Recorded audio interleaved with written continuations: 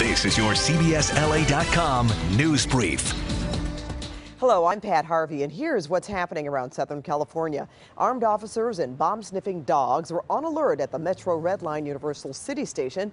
Officials say an anonymous tip warned about an attack. Now, neither the FBI nor local law enforcement could confirm the threat was credible. New security images show the suspect wanted for running over a 3-year-old boy. The boy was crossing the parking lot of a San Bernardino strip mall Saturday when he was hit by a truck and dragged. SeaWorld is cutting more than 300 jobs across its 12-park company. The layoffs will affect both salaried and hourly workers. SeaWorld's attendance has suffered after a campaign by animal rights activists.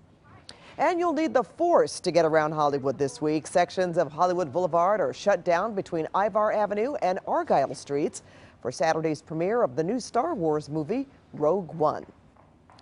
For the latest on these stories and your news any time of day, stay with CBSLA.com. Now here's Jackie Johnson with a look at our weather. Jackie.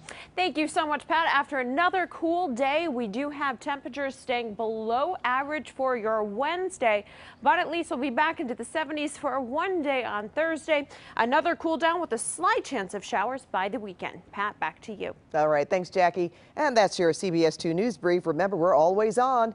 Be sure to watch us on CBS 2 News at 5, 6, and 11. And click Listen Live on our webpage to hear KNX News Radio and our other stations live anywhere you are.